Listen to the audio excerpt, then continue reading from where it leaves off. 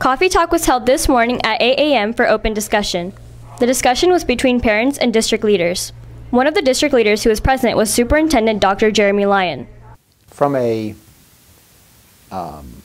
community public relations standpoint, we're so big, right? We've got 56,000 students and 68 campuses. And so strategically, you try to look for different ways to get your community involved and different ways for you to be able to communicate with the community.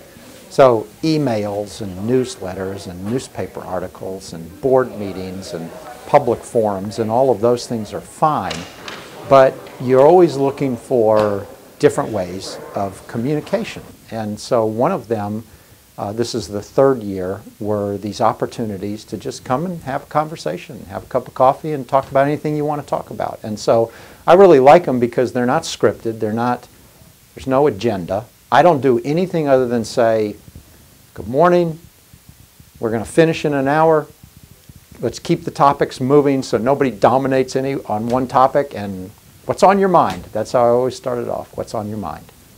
Misinformation during discussion will furthermore be addressed. It starts with an assumption, and it is a bit of an assumption, that there is a truth, right? There's a singular truth regarding the way the school district does this or that, or let's say that it's something that happens on a volleyball court, right?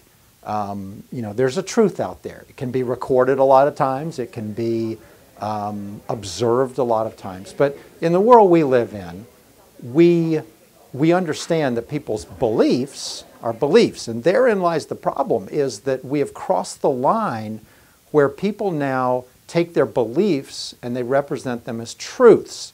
So you got to sort it out. And the question is, what is a belief that you hold and what is actually a truth in the world that we live in? And boy, that's a mess right now. It's a complete mess.